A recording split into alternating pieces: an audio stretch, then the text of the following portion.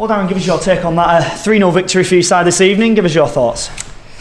From probably about 10 minutes on, I thought they started well, Chesterfield. After that, we were completely dominant. I thought we were very good. What we worked on, the lads did to a T. Great credit to my players, they took the information on. We wanted to press high, we wanted to get about them. And we did it really well. We should probably have scored more than 3 goals. But no, it's a really good... And again, credit to my players, because they had to show a bit of character tonight. We had a poor result on Saturday. We wanted 6 points out of the 2 home games this week. So they had to show a wee bit of character. And they started the game well, Chesterfield, but after that, I thought what we wanted to do, we did well. Did you have to get into them a little bit at half-time? They came out early. No. I thought we were quite dominant first half. I thought when we moved the ball quickly and they changed formations, and I think they changed it again at second half, but we coped with that fine.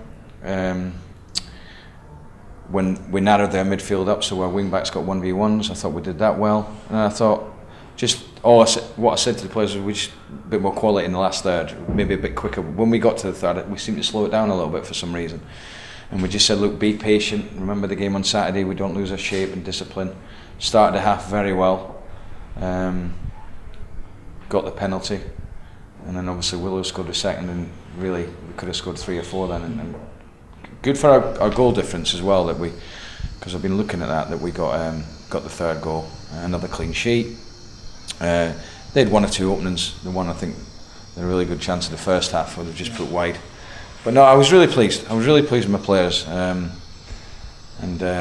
credit to them.